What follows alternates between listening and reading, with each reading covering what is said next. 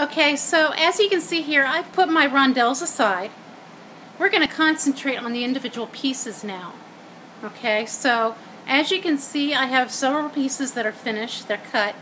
This clear piece shows you that sometimes you can just place it on the pattern and just trace the pattern right onto it.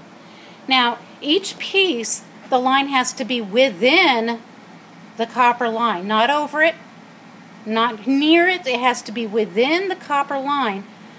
And you can see that they're not, and that's okay, because you would rather have to shave the excess off than to have to cut a new piece because you cut too much.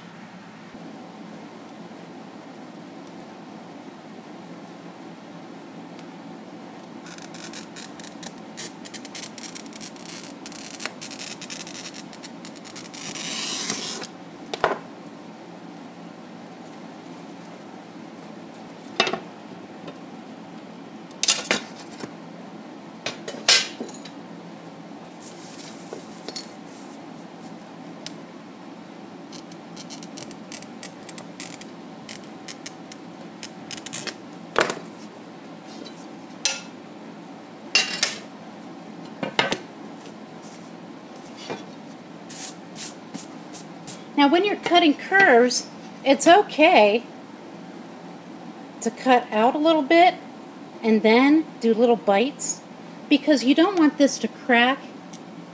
You don't want, sometimes your glass will crack in places you don't want it to because it's too sharp a curve. Okay? So what you can do is you can just kind of bite, make little bites.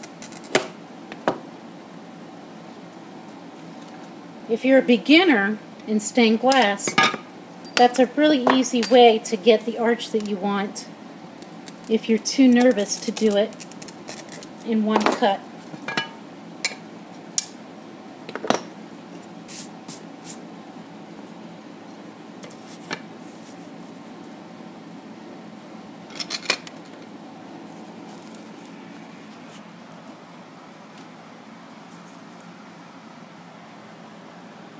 Looking good.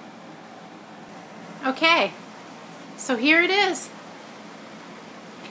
These are the colors. They're cut. Now I have to actually start putting the cane on. And one of the things I'm going to have to do is I'm going to have to grind this glass down. So that will be in the next segment.